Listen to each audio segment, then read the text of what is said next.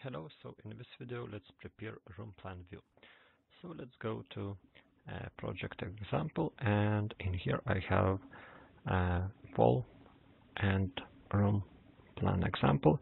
So for rooms I don't need high detail level, and I can turn it to coarse representation.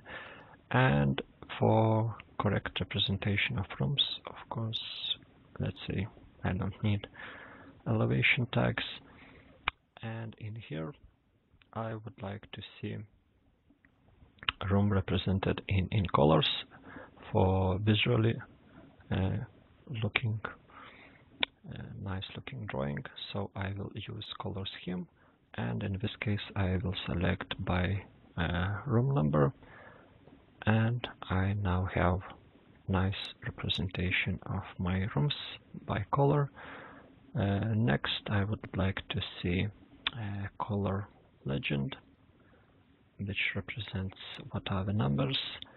Of course in the final drawing I would like to see schedule of my rooms, and I need some tagging and some dimensions so I get the nice drawing of my